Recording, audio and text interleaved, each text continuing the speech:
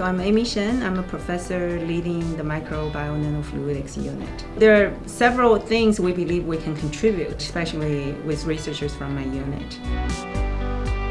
We're involved with two actually very different projects. One is related to by using 3D printing to make face shields. In collaboration with Mathematics, Mechanics, and Materials unit, they teamed up and decided to use the available design online to use our in-house 3D printers.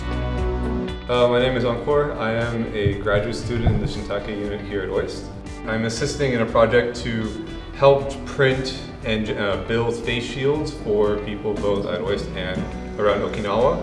And we're trying to print 10, 12 at a time in stacks so that we can make them really quickly and then rapidly get these face shields out there. We typically will be running jobs of maybe 10 to 20 hours to print as many as possible, but also to give us a gap to check to make sure the printer works properly and there are no hiccups.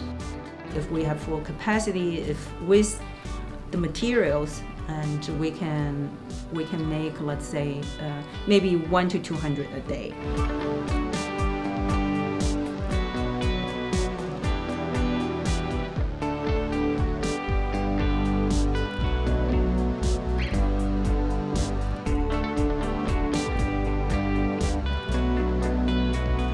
I'm a physicist, so when it comes to these sort of medical crises, I never really think that my expertise is very useful in this line of work, so I'm glad to help in whatever way I can. We're very lucky that we have a lot of support from the OIST community. Providing these face shields, I think that's something easy to do, and especially at OIST we have the hardware, we have the software, we also have the researchers available to contribute.